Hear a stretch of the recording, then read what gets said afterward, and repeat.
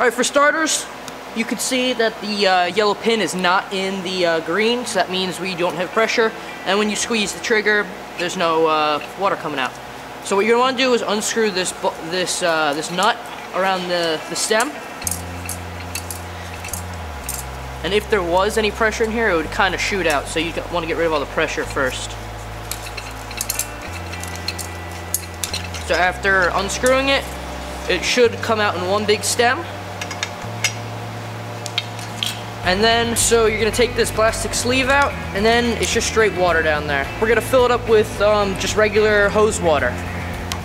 Alright, so you're going to want to fill up the water to the point where it's not on the sleeve. So once you get it up to pretty high, pretty much 3/4 of the way up to the top, you're going to want to put the sleeve back in and see where you're at. You don't want any of the water inside the sleeve.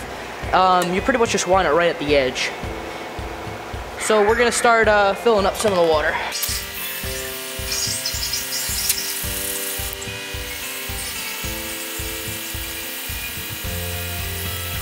Alright, so we're about 3/4 of the way. We're going to put the sleeve back in. We're not all the way up to the sleeve yet, so we're going to add some more water.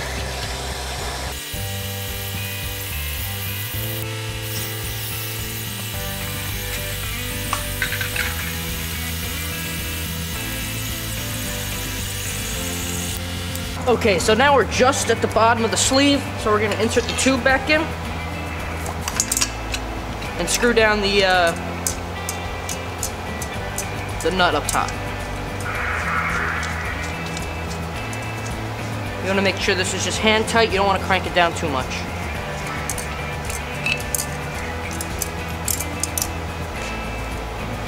Alright, so now we're going to fill this up with some air. We're going to just take a regular tire valve filler and put it right to the nipple on this. So you're going to want to go just to the yellow needles into the green. When you do this though, you want to make sure you give a constant stream of air. If you start having it go in and out, it's going to start spraying water through the valve and could mess up your air compressor or just get you wet. So we're going to just put a steady stream of air right into it, right to the needles up into the green.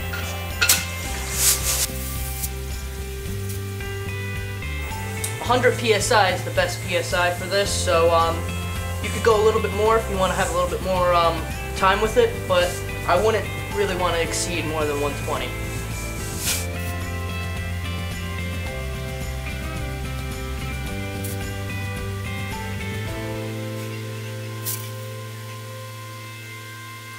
So water cans are really good to keep in your truck, good to put in your toolbox or strap it down in your bed. It's good to just have.